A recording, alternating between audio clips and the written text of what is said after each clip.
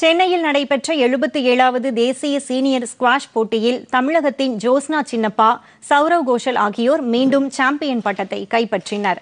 மகளிர் ஒற்றையர் பிரிவு இறுதிப் போட்டியில் நடப்பு சாம்பியன் ஜோஸ்னா சின்னப்பா தில்லியின் தன்வி கண்ணாவுடன் மோதினார்.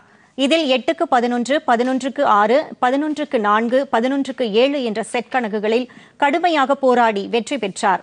இதன் மூலம் அவர் சாம்பியன் பட்டத்தை தக்க வைத்துக் கொண்டார். இதேபோல் ஆடவர் ஒற்றையர் இறுதி ஆட்டத்தில் சௌரவ் கோஷல் மகாராஷ்டிராவின் அபிஷேக் பிரதானை 11-6, 11-5, 11-6 என்ற செட்களில் வீழ்த்தி வெற்றி பெற்றார்.